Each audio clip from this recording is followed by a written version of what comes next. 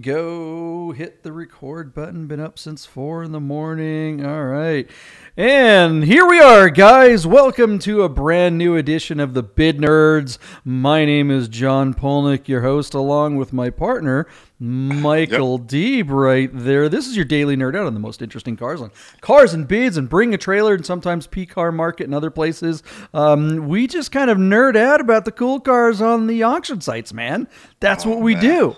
We make predictions on what we think they'll sell for. We tell you about the cars, why you should or shouldn't want one of these. So, boy, you know, we talked about some cars yesterday. That didn't go so well for me. Usually I'm much better at it than Michael, but I don't know what happened. I don't know. Something's in the water. Maybe I'm losing my touch. Michael, what happened yesterday, my man? I honestly, I can't explain it because our bids were actually all pretty close together, but you know, here's the thing, JP. Sometimes I wonder, with most of our audience, if you are actually bidding on the car or just bidding on my prediction and betting over and under. And yesterday, you got caught on the wrong side of the bid all day until the very end. The very end, and even on the very end, that car landed between our two bids. It just landed closer to yours, which was a good call on the Toyota. Well, let's talk about those cars that we talked about yesterday, and then we're going to get to the top most interesting cars on Cars and Bids and Bring a Trailer. What is our supercar today? I should know. We have a star car. We have one that we're excited to talk about first when we get to it, but you can see all the cars that we'll talk about on the links below in the section down there. We'll add all the links so you guys can follow along. Yesterday's cars, what did we do? How'd that go? So it was pretty cool. We started on Cars and Bids with a Japanese import. This is a 1993 Mercedes-Benz 400e AMG Stage 3 car, Stage 2 car. In 93, Mercedes-Benz did not own AMG. AMG was an aftermarket tuner. And so this car was purchased by a Japanese owner and sent the car to AMG to get all this work done, which made it a very unique car. Doug DeMiro was speculating that our AMG 400e might have been one of 20 cars ever produced on that platform. Anyway, the car was imported. It had just 47,000 miles, but it didn't make a lot of horsepower despite the tuning. I said 33,000. You said 29,000. That car did in fact sell for $36,750 for my first victory of the day. Look at those. That was the Mercedes. Yeah, sorry, I had everyone. I had the pictures of our star car yesterday was an Audi RS2, but we started with the Mercedes for some reason here. Okay, we're off to a rocky start. That's good. All right. Sorry, JP. I know you've been up since the morning, but your partner is exhausted too. I have no excuse. I apologize. The star car, the 1994 RS2. Is an Audi Porsche collaboration. One of my favorite cars. They say don't drive your heroes, but by all accounts, these cars drive great. I can't wait till I either own one or at least get behind the wheel. Despite having 160,000 miles, this car was on a U.S. title, so I thought it should be 47,000. You took the under at 45, and this car, in fact, sold for 50,000. I'd say both of our guests were in the correct neighborhood, but that was my second victory of the day. The next car was by far the most obscure. This was 1977 Maserati Kyalami 4.2. Later, Kyalamis were offered with a 4.9, but this is sort of the broke bitch version. This was also on Bring a Trailer. If I remember, JP was this car out of like New York or something weird. It was really hard to figure a plan for this one. So I said 41,000. You kind of looked at it and just, I can tell the way you're talking that you were looking at it, just thinking of the repair bills and the unreliability. So you bet under again, and this car did bring what the lower end of the market for these cars is worth, and that was $49,000. All the money still wouldn't be $100,000, but 49 is on the lower side, so I'd say it was well bought. Well, hold on a second. That car, hold on, the Maserati, it wasn't bought, right? Didn't it just get bid to that? Thank you, JP. Yeah, there you go. It was bid to 49,000, so the reserve was set higher. I have my notes, but like I said, I'm I don't think I slept last night. There we go. So yeah, so the bid goes on. I wonder where that car will pop up, JP. I wonder who will be offering it. We'll see it. I mean, it was just such an uninteresting car, and you know, I admitted that I didn't know anything about it really, and I don't want to now that I know more about it. I'm like, I don't care.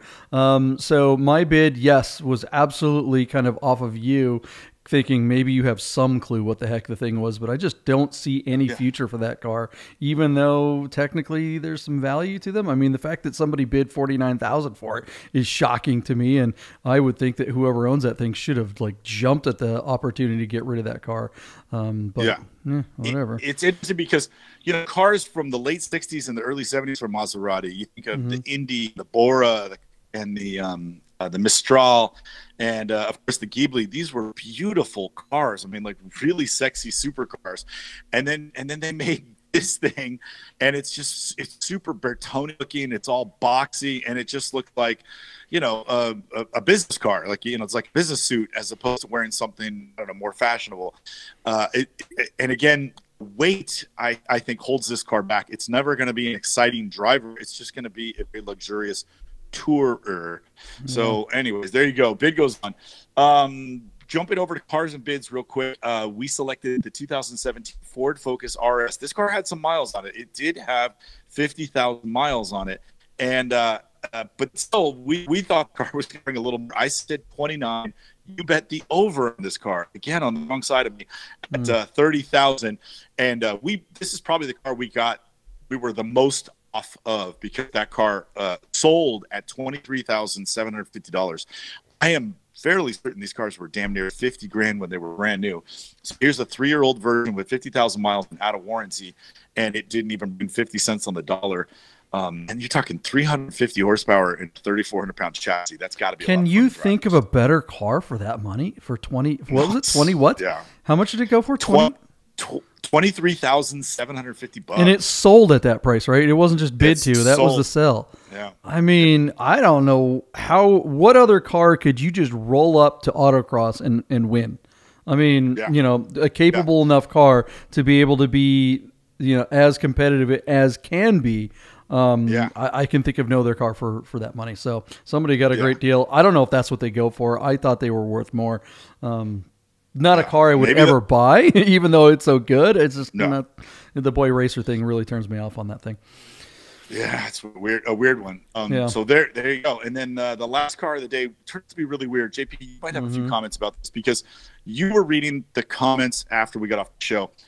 Anyway, we're looking at like a 60,000 original mile Toyota MR2. JP pointed out that this was a very low spec car, no fancy roof, no fancy wing, but still it was a stick. And you rarely see them in what appears to be excellent original condition. As such, I said 7,500. JP successfully bet the over at 8,000. But you also read the comments and followed this auction as it was winding down, and you asked the sellers some questions. And JP, what was your take on this car? Well, you know, I mean, that's where these, you know, we sometimes kind of come in kind of loose on these. We look at the ads. You do a lot more research on the cars than I do, and a lot of times, a lot of things are revealed in the comments. But you kind of have to put your investigator cap on, right? Like, one thing that it mentions in the ad, that there was body work and, you know, there was you know, new paint and stuff like that, and the owner had spent a whole bunch of money on making this car look good, and it certainly did. The pictures made, you know, show that, hey, this car looks fantastic, and I was genuinely interested in the car, given how low the price was. But both of us were like, why is this sitting so low? This should be more. And so I may be responsible for killing this poor kid's ad, because reading in the actual ad, I didn't notice it until reading it the second time after the show. It said the fuel gauge and the temperature gauge do not appear to be accurate. Now, fuel gauge, that's easy to have that scenario. There's still fuel in it, and it says there isn't. Or it says there's fuel, and there's not. Okay, so that's very common. But to have a temperature gauge not be accurate, well, how would you know one way or the other without having something fairly bad happen? And so I asked the question. I'm like, hey, how do you actually know the temperature gauge isn't accurate. And the owner, responded fairly quickly and said, well, we're having temperature spikes. And it's like, oh, well, wait a second. Then it still begs the question, how do you know it's not accurate? But he said, he's gone through the process of trying to figure out why the temperature is spiking. And they're like replacing thermostats and other stuff. So it appears that the car is overheating badly. And that is the Achilles heel on this car. The Toyota engines are mostly bulletproof, but if they overheat, you're going to blow a head gasket and you're going to warp the head, and engine's toast. That's the one thing that will kill these. And, the last thing you want to do is drive up to, somewhere like Walla Walla, Washington, where the car is, buy it, and got to drive 1,000 miles home with temperature spikes. That's not a good recipe. And a hitchhiker in the passenger seat, right? Yeah, right. Anyways, this car was bid up to $7,900. Did not sell at that price. So this guy, which is another what? Protecting his investment with a reserve that was set realistically by Bring a Trailer. You guys both deserve each other. Yeah, Bring a Trailer and the owner of this Toyota. Silly. That was all money, especially for a car. Sorry, the problems that JP flushed out by reading the comment. So there you go. 4 wins for the day. 1 for JP, 4 for me. It was not a good day for Team Polnik. There you go. So what is our hero shot? Well, it's that wagon, man. It's a wagon day. We love our wagons on Bid Nerds. I knew it. That's awesome. Okay, so let's start off then. JP, let's jump right in. Look at that. On Bring a Trailer, this is a Jason Camissa special. We are looking at a 1993 BMW 318 Touring Design Edition 5-speed manual. Now, JP, when I read this, it says Design Edition. I have to scratch my head and wonder, is that atrocious neon blue hurricane cloth with neon blue piping the Design Edition interior? Is that legit? And of course, it's got this what do they call it? Schwartz mica metallic, this beautiful midnight blue metallic paint that is just awesome. And it's contrasted by these little BBS basket weave wheels. This is pure unobtainium in the United States, folks. Offered at Lakeland, Florida, with 266,000 kilometers, which is 165,000 miles. This car was imported from Germany last year. Let's just say it, JP. In 1993, the only 3 Series BMW was selling was in fact a 325. The 318 wasn't even offered in the U.S. at this time. So the wagon and this motor and this year, pure unobtainium. Jason Camissa famously rocks something very similar to this, and he loves it. E30s are just wonderful driving cars and highly desirable in the secondary market. This car's had some recent service before the consignor purchased it, so consider that a major service is done with time belt, water pumps, serpentine belt, filters and fluids and all that stuff. So this car, by all accounts, is service. I believe it is on a U.S. title. Now, I can't remember. Let's see. Yeah, Clean Carfax and Florida title in the seller's name. So your opportunity to own something that everybody at Cars and Coffee will literally spill their coffee running over to come and check out your Touring. This is a no-reserve auction, JP. What do you think? Oh, man, I don't know if there's a car we've seen in a while that I've coveted as much as this one. I don't know how you don't like that interior. That interior is so period correct, awesome. And the little the cargo gate in the back, or the doggy gate in the back. This thing is the ultimate one car, does it all. I mean, you could go hit the track, you could autocross, you could go get groceries, you could go camping, you can look cool at Cars and Cafe. This car is just so money, and that engine is just smooth. The transmission is buttery. I want this E30 so badly. This car does everything but go fast, because if I remember correctly, this 318 motor, it makes 111 horsepower and 119 pound-foot of torque. It's got to weigh over 3,000 pounds being a wagon, but I might be wrong, because BMW definitely is an efficient and engineering company. This car might not be a big as far as the weight is concerned. But, I mean, you're talking Volkswagen Cabriolet levels of performance. JP, I love the interior. I don't like the piping. The blue cloth seats and the shape of the seats is amazing. The blue piping does it in for me.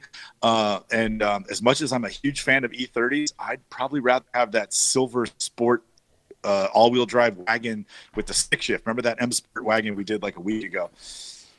Yeah, that's just crazy talk right there. I mean, yes, Yep. the performance is probably better on the E90, but I mean, this is E30, man. This is blue chip. This is where it's at, and it's a Euro spec one, and I mean, and it's not an all-wheel drive; it's a two-wheel drive car.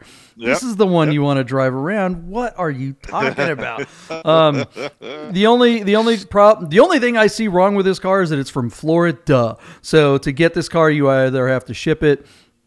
Or have a really long road trip, or maybe you're one of the people that lives in Florida. But here's a little walk around video that the owner kind of did for it, and it really does show that clean dashboard. This just a clean dashboard alone makes me want this car. It is for miles. It's in stunning condition. JP, on the Carfax, it says that there was a branded title because the mileage exceeded the mechanical limits. The seller noted in the comments that he went back to the DMV in Florida and they issued him a new title, and it is clean. So despite the snippet of the bad Carfax, the owner of the car is assuring us that it's a clean title and a no reserve auction at Lakeland, Florida. All right, are we ready? Yeah, what's your bid, brother? Let's see. It's at $14,600, and this car is going to bring a late surge. You know, when I hear how excited you get about it, and I mean, you know, you can't duplicate this car. They're just not. You never see them ever. Yep. I said on my bid $24,000, but I might go up. I'm gonna go to 25 grand and say that's where it goes and that's where it sells. Yeah, I mean, 24 is precisely where I was going to go, with certainly the potential for sky above this thing.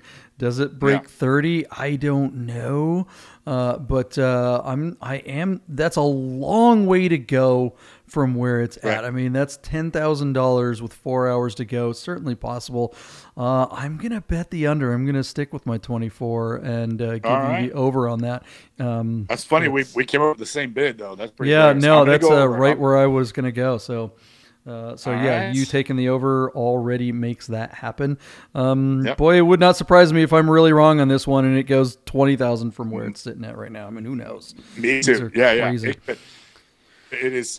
That car's got a ton of eyeball. Unbelievable. Yeah. And you know, one of the things that we do, you know, we say the star car, so it's the first car that we typically talk about, and it's also, you'll notice if you're watching this video after the fact, that it was the car in the thumbnail. And the reason why we usually pick whatever car it is because we do a little research ahead of time, knowing which car of the 5 cars that we choose gets the most search, most search numbers, and that is a highly searred car. I imagine there's a lot of traffic looking at this thing. Anyways, all right, well, let's move on. A lot said about that. That's very cool. We got to move it along. What's the next car here, buddy? All right, so JP, we actually have 2 cars today from Martinez, California. The first one is on Cars and Bids. This is a 2003 Volkswagen Passat. This is a GLS with the 1.8T sedan. This car famously used the same platform as the Audi A4 and had a 5-speed manual and even shared the motor, the 1.8 turbocharged inline-4 that proved to be a really tremendous motor for both Audi and Volkswagen. These 2 car companies did really well in the United States, and this basic platform was the reason why the B5.5 just tons of money. Volkswagen was killing it in these days, and Audi enjoyed a renaissance just a little bit earlier with the first edition of the B5 platform. So here's a car out of the Bay Area, out of Martinez, California, with just 77,000 original miles. This is a no reserve auction. All that being said, this car has almost no value. You're looking at a car that's sitting at $3,200 on 20 bids. I mean, I don't think this car is even going to break $5,000, JP, and these are really good, reliable commuter cars. I mean, you know, it's not an exciting drive, but it's not boring either. What do you think? You ever driven a Passat with the stick and the Yeah. 1.8T? Yeah, in this era, right? Yeah, I mean it's a Volkswagen, like, and I mean it's a front wheel drive Volkswagen, like, I mean it's hard, if you had to drive blindfolded and had a Mark IV Jetta or a Mark IV Golf or anything from that era, you would think it's going to be really hard to tell the difference. You know, the all-wheel drive version with the automatic, you could really tell the difference between some of the other Volkswagens, and the automatic is an absolute horrible piece of junk. And you know, yeah, so this is definitely the configuration that you want. I'm surprised when you say reliable, because that's the last thing I would think on this car. This is, I mean, this era of Volkswagen was anything but. All kinds of weird stuff, and that 1.8T is a great motor, but you know, they're just prone for all kinds of little stuff to go wrong with them. So here's my take on the reliability. Volkswagen produces cars all over the world, and the cars come out of Germany. That if you wind up buying a German-built example, they tend to be pretty good cars. But some of these cars are manufactured in Brazil and Mexico. I can't remember off the top of my head which ones come from where. But if you wind up getting a car that comes out of Central or South America, it's not the same. And you know, I beg to differ on that. And there's now, I think that is a perception thing, because look, if you want a Volkswagen that's reliable, the only from this era, you get you find yourself a Golf. Was it the 2-liter non-turbo base Golf? That's made in Mexico. I mean, that is the cheapest one they made, and that's the only one that's going to get 200,000 miles, and it might get 300,000, or the TDI, but that's a different animal. The 1.8T was a piece of junk motor that's really good when it works, but those turbos are putting a lot of extra compression in an engine that really wasn't designed to handle that, and you're going to blow head gaskets. The turbos go all the time. Not to mention EGR valves and, you know, vacuum leaks and check engine lights for days. I mean, Volkswagens of this era is all about the CEL. If I had a kid and I was looking for a car for them that's cheap and kind of cool and Euro and stuff like that, this is not the car I'd say. There's no way in hell. Non-turbo Volkswagens are the only way to go from this era if you want reliability. Fun car, don't get me wrong. I mean, it really is a fun car for the money. But I don't know. This design, go ahead. No, I was just shrugging there. Yeah.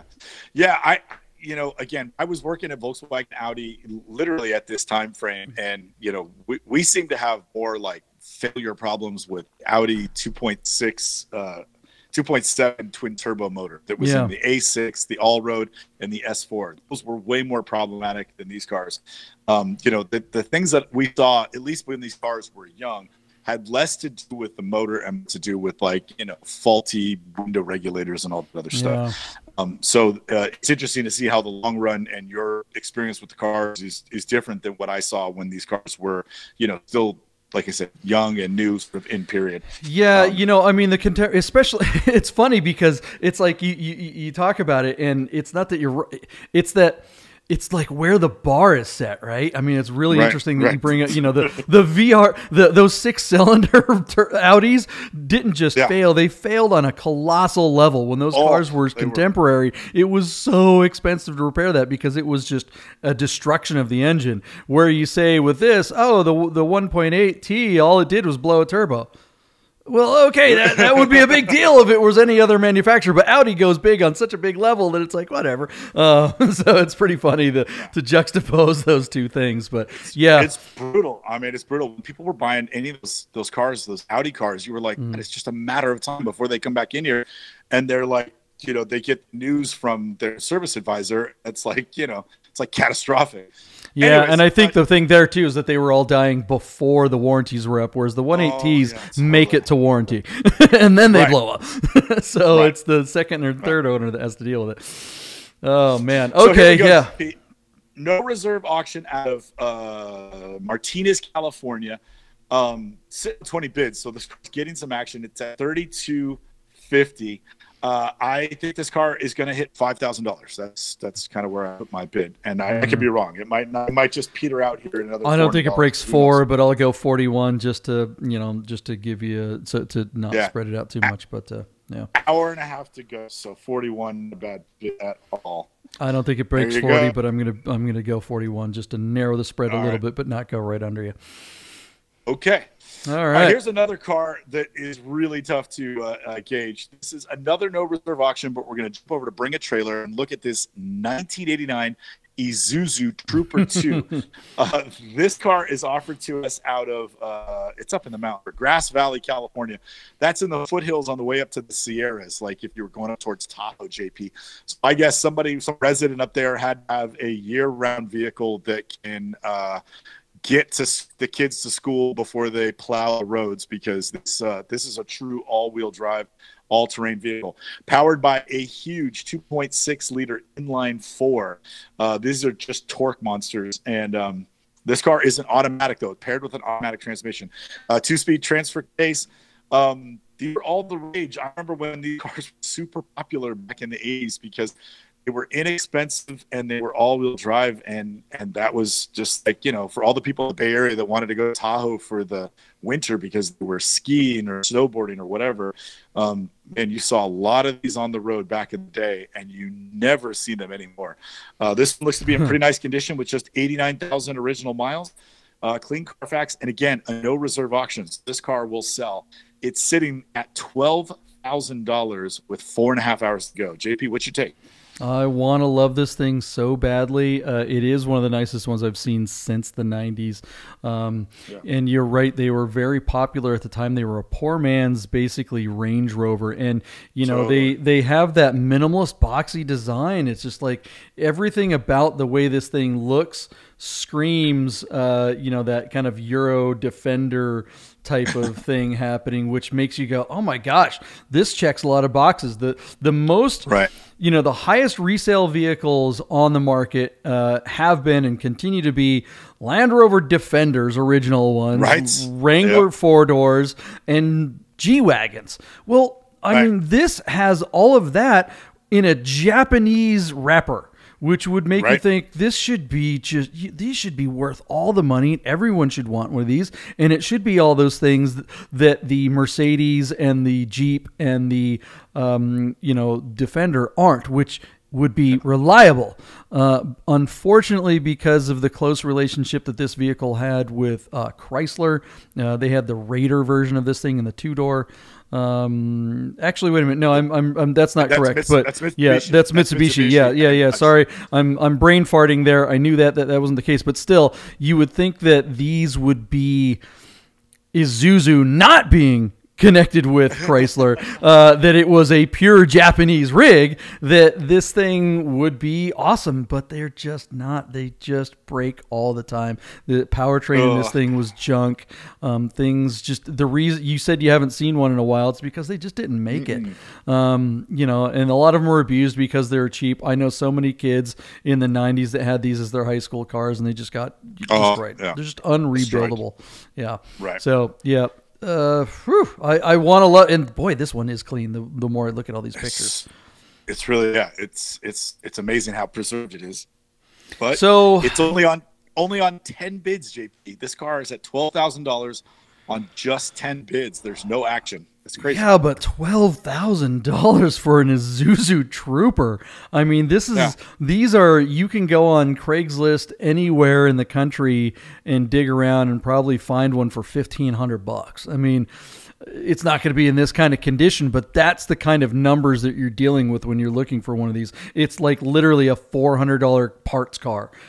Seeing one that actually runs, it might get $1,500, maybe $2,000 for the nicest one I've seen in a long time. But this one is beyond nice. And how many miles did you say it has on it? 89,000. 89,000 miles. So that's really low miles, which is right about the time the engine's going to explode. So, but how much could an engine be for one of these? I mean, So hang on to your hat for 1 second. Okay. You keep saying you think these should be all the money. JP, these cars were only like $13,000 when they were brand new. Yeah, I know, but you know, Wranglers weren't very much when they were brand new, but yet Wranglers still bring all the money. Like a 2015 Wrangler Unlimited, or hell, a 2007 Wrangler Unlimited. Yeah. How much was that brand new? A 2007 Wrangler brand new when they came out were in the mid 20s, right? Well, they're going to be in the mid to high teens, even if it has 190,000 miles on it. So really, that's the thing, is that this formula of boxy utilitarian, minimalism with kind of almost a military look to the vehicle, that seems to hold the value above and beyond, what it should have been. Yes, Mercedes G-Wagons were expensive back in the day in 2000, but even a 2000 G-Wagon with 200,000 miles on it is worth $30,000. So what the hell? And the only point I was trying to make is I'm surprised. I thought these cars might have been like 20,000 or more when they were new. Yeah. The fact that it's 13 and it's sitting at 12, I'm surprised that this car is sitting there at close to and probably going to break MSRP, which is shocking to me, even as low as it is. Yeah, I agree that the formula should dictate that the car should be worth more money by today's standards, but it's still impressive that this car is going to bring MSRP. And the fact that it's at 12,000 with 4 hours to go, and how many bids do we have here? 10, just 10. Just 10. Okay, so not a lot of action, but some big ass money for this thing. Every dollar above 5,000 is a just absolute, breathtaking shock. And like Alphas and like a lot of cars that we talk about that have brought some kind of ridiculous money, my guess is a lot of people are going to see this and go, oh, I have one of these in the backyard that's covered with moss. Let's clean it off and see if we could get $4,000 for it, because yesterday it was worth $1.50. This is better than gold or Bitcoin. What are you doing, people? Buy Isuzu Troopers. Buy. This is a buy. Rinse it off and roll it to the front lawn. Oh my God. If you can get it, pour some sea foam in it and, get it to run for 5 minutes for a video. Oh my God, that's hilarious. All right. With all that being said, JP, I'm gonna go. There's $3,000 more left in this car. I'm gonna go $15,000. We need some. It sells because it's a 15 no grand. Right? Yeah, I think we need someone to analyze our videos and go, all right, what do we spend the most time on talking about? Do we sit there and talk about? Cars. It's never the $500,000 Ferrari or some Ford GT. It's like, oh, what's this piece of junk Isuzu or a Fox body or a Volkswagen Fox from Mexico? Even today we had this incredible 318i, and then we stalled out on the Passat, and we're droning on the Trooper, and our audience, which are basically our 2 wives and our 4 dogs, are just sleeping. Anyway, they've never heard of an Isuzu Trooper. It's like a Starship Trooper. My bid, you said 15. I'm going to go under. I don't think it can go much higher than this. There's no way. There's not enough people looking at it. I'm going to go the under and go 14. Say it finds another couple grand if they're lucky. I mean, the fact that it's at 12 is shocking. It sure will be interesting if it goes above yours. If it goes higher than 15, I mean, it is a mad search for Isuzu Troopers. It's on. Yeah. All right. JP. What do we got? Let's see now. We're gonna stay on Break Trailer, but let's get to Stuttgart and talk about stuff that makes us comfortable. A 1984 Porsche 911 Carrera Targa offered to us out of Auburndale, Massachusetts. This car is showing 54,000 miles, but its true mileage unknown at this point. Before was the first year 3.2 liter. These have a 915 gearbox. Targas are on the rise. That being said, this car has a unusual Momo steering wheel. It's not a prototypo.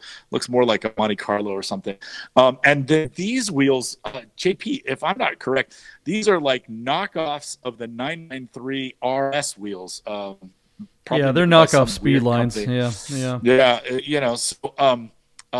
Basically taking the 16-inch wheel and jumping it up 18 inches.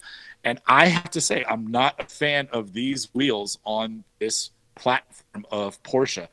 Otherwise, this car looks pretty clean. Somebody yanked the AC out of it, but the dash is in good repair. The seats are in good repair. There's a strut tower base, but it doesn't mention much else. The original wheels are off with the sale. here's your opportunity to get into sort of a no-nonsense Carrera with a few miles on it, and it might have a great triple black manual transmission, air-cooled value buy. This car is, when I look at it, the moment I see the thumbnail, it is a JP special. And I mean that with all sincerity. Yeah. JP, you have a way of doing one or two little modifications that when you glance at one of your cars, just for a second, your brain has to recalculate. Is that a 993? Is that a 993 cab?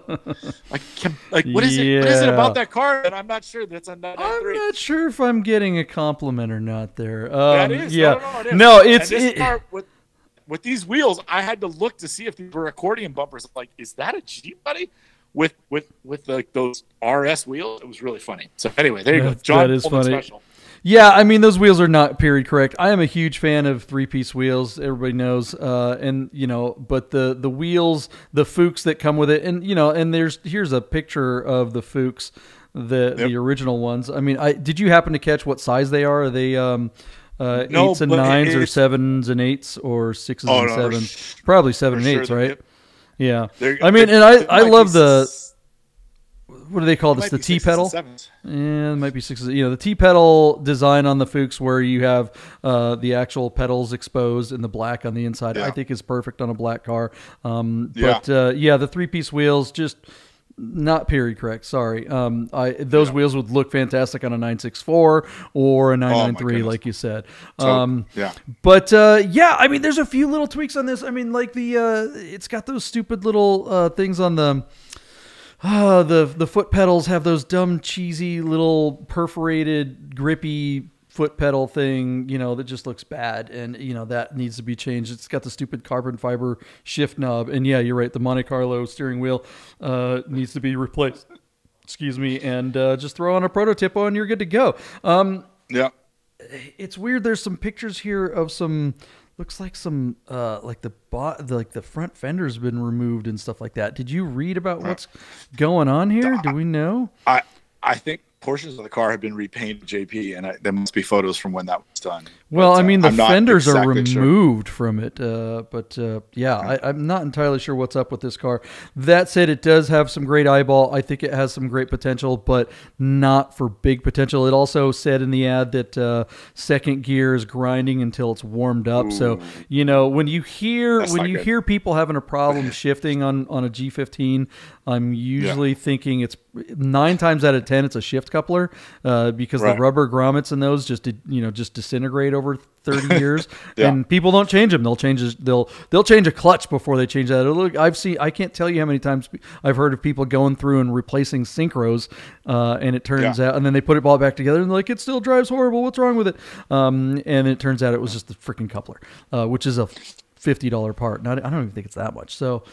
No. It does have H4s. It is the 3.2, which is great. You got a bid for this thing? Yeah, I mean, JP, I just, it's funny. I've been so soft on Volkswagens lately, and I'm not feeling this car at like $40,000. It's hard to explain. The car was at $14,000 last night. I said 28 grand.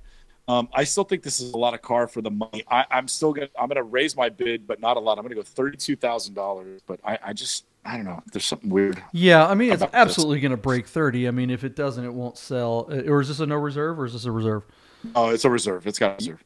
It does have, so it's going to be over 30. I mean, even with the second gear synchro ratio, you're looking at a $3,000 or $4,000 repair, which sucks. But I mean, it's a 3.2 Targa, man. I mean, throw the original wheels. I don't know why the hell this guy took pictures of the car with those speed lines. Just sell the speed lines separately. You'll get a couple grand for them, even if they're knockoffs. Put the original wheels on it, and now all of a sudden you have a completely transformed car that has a much wider audience. He'd get more money for the car, and the wheels are worth $2,500 in the secondary market, even the knockoff. I mean, that's crazy. You're absolutely right on that. So it's still sitting at $17,000 with 4.5 hours to go. So the other thing I'm really concerned, the thing I'd like to know about, and I didn't read any of the comments. Maybe it says in there: has the engine been rebuilt? Has the top end been redone? When was the last time a compression check has been done? Valves, that kind of stuff. I mean, a top end is $10,000, or a refresh is it's that could make a big difference. If they said in the comments somewhere, if the seller says, yeah, the top end's been redone in the last 20,000 miles, okay, this is a much different scenario.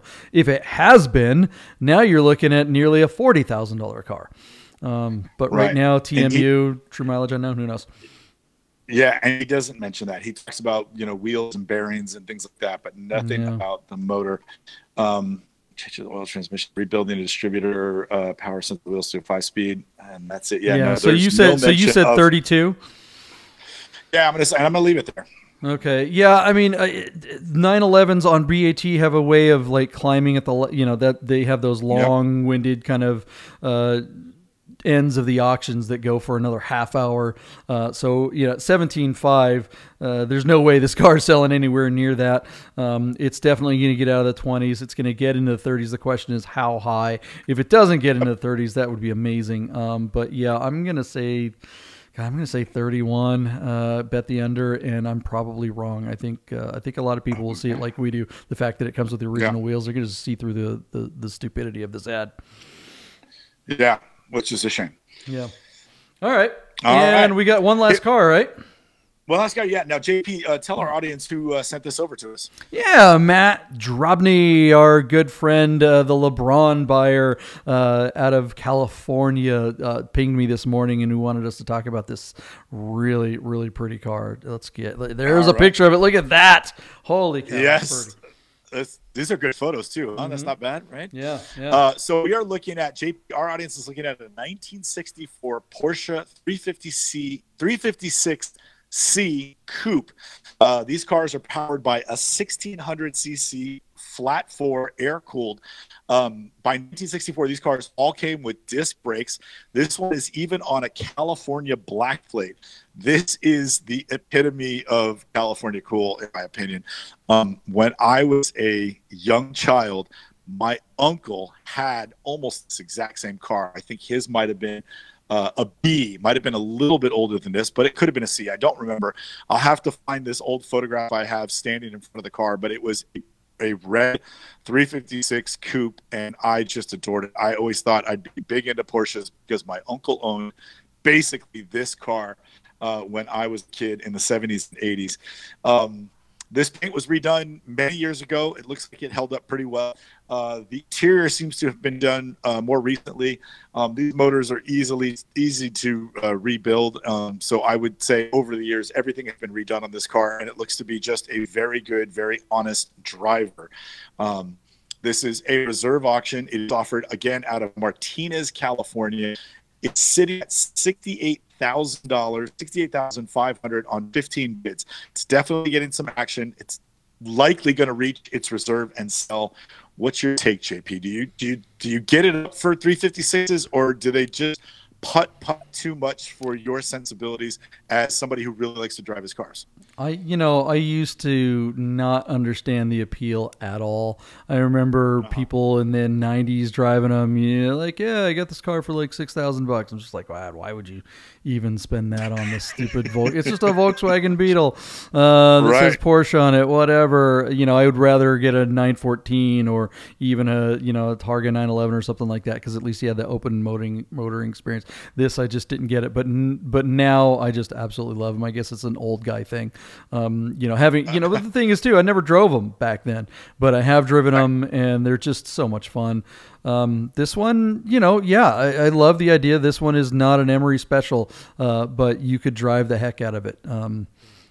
Dig it. Not quite sure what this one's worth, given its kind of odd condition. What do you think?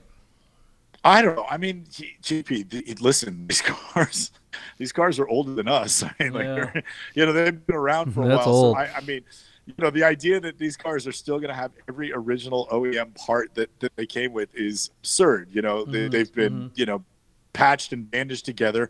The values on these have certainly increased, which has made it a mixed bag, because there's guys who can't afford their values that still own them in the garage, and then there's other people that have sold the car, and then somebody who can afford to like redo them has put some money into them, invested in to keep them on the road. It's amazing to me how many people go out and enjoy driving them because they're modest in performance. The fastest ones make like 95 horsepower. I mean, they're not really that quick, but they get but it's that whole thing that we talk about all the time. It's like, by the numbers they're not very fast, but when you're behind the wheel, when you go 70 miles an hour and something like this, you feel like you're going a million. You may as well be warp freaking speed, because it's just and that's what I think that's just, it's like any of the old air-cooled Porsches. Your car, Ruby, is not a fast car by any means, but you drive it fast, and it's just fun to be in, and this car is even more distilled than an 80s or even a 70s car. It's because this is as mechanical as you get. Your butt touching the seat, touching your elbow on the steer, on the door sill. Everything about this car is giving you information that's making the experience more fun. You got to think about everything that you're doing. If you do it wrong, it penalizes you, and when you do it right, it rewards you, right? I mean, look at this driving video. Don't you want to be there right now? Is there any place in the world you'd rather be than where this guy is? I mean, he found a great road. What a great ad too. Really nice photography and a nice clean driving video on a twisty road. Wow, he's not driving by a Dunkin' Donuts and an In-N-Out, for once. His wife's not standing in the driveway of his house while he does drive-bys on his street. Just anybody give a shit about those videos. Like, come on. But you're right, JP. At 70 miles an hour in this car, your elbows come up. I mean, you're all of a sudden, this car's got your undivided attention, and it doesn't take a lot. The other thing, too, JP, the amount of attention you get if you're cruising down the road or show up to a rally or Cars and Coffee in one of these, people lose their mind. Everybody wants to come over and talk to you about the car. And all these cars, the best versions of these, JP, are the ones where you know the history, because every one of these cars has an incredible story. So anyways, here we go. This car is at $68,500. Without further ado, I think this car is going to make it to 90,000 or maybe just under, but it wouldn't surprise me in the least. If this car is bought for 85, it's well sold and it's well purchased. But this one, and the ads look right. It's on Bring a Trailer. I'm not going to be shocked if it does 90 or more. I'm going to say 90,000 my bid. All right, you stole my bid when you said 85. That was the number that was in my head the second I saw it, and that's where I'm going to stay. But like you, I agree that it could potentially go much higher. I think that the quality of this ad should be rewarded, and someone should spend more money for this car. And I think if it does, that will be why. That will be the deciding factor. Absolutely. If it winds up in the high 90s, it's all about the photography and the fact that there's that driving video. I'm just looking at that driving video going, man, I need to go find a 356 again. I mean, I miss mine. Jay, correct me if I'm wrong, right? So you're a seller and you go to Bring a Trailer, you furnish them the information, and then they write the copy. So your only way to directly communicate with your potential buying audience is through the images and videography, if you're smart enough to do that. And you shouldn't skip on that. I mean, it's like you can't say it enough. You harp on it all the time. And every once in a while you see a car and you look at it, and you and I, neither one of us really wants to own a 356, but you watch that guy driving down the video, and you're like, I wish I was on that road with him right now. It'd be so much fun. Yeah, I don't think there's any place I'd rather be. Yep. There you go. All right. There you go, guys. We had a little bonus car. Thanks, Matt Drobny from the LeBron specialist. He's just an awesome friend of the show. He's been on the show. Look for his episode about the ethics of purchasing a car on Cars and Bids and Bring a Trailer. He had a little bit of an issue when someone kind of tried to flake on him. That's a previous episode of Bid Nerds. You can look that up on our YouTube channel. Make sure you watch that and follow Matt Drobny. I'm not sure what his we need to figure out what his I can't remember what his tag is on the handle. InstaWebs. Yeah. What is handle? Yeah. Thanks. Sorry, old guy here. Been up since 4 a.m, guys. We're out shooting a Porsche Turbo S from the Porsche exclusive was it Manufacturer this morning. We were filming that on the fabulous Las Vegas Strip. Had an awesome shoot this morning. It was a good time. Thanks, Paul, and the folks over at God and Porsche for the opportunity. I saw you, Lee, up early in the morning out there working your butt off. Yeah, to see you. We flew Lee in from Heathrow. Yeah, exactly to help us out. 6 years ago when we flew him in. But anyways, there it is. Another episode of the Bid Nerds. This is your daily nerd on the most interesting cars and bids, and bring a trailer, and sometimes other auction sites as well. My name is John Polnik, along with my host, Michael Deeb. We thank you very much for joining us, and make sure you subscribe and like, share this video, share our channel, let other people know about it. Let's nerd unite, man. Let's get together. Hit that notification button so you know when a new video comes out. But it's not like you need a notification. We're on every morning during the 9 o'clock hour on YouTube and Facebook. Thanks for hanging out, guys. We will see you tomorrow for another batch of cars on Bid Nerds. Thanks, guys. Thanks.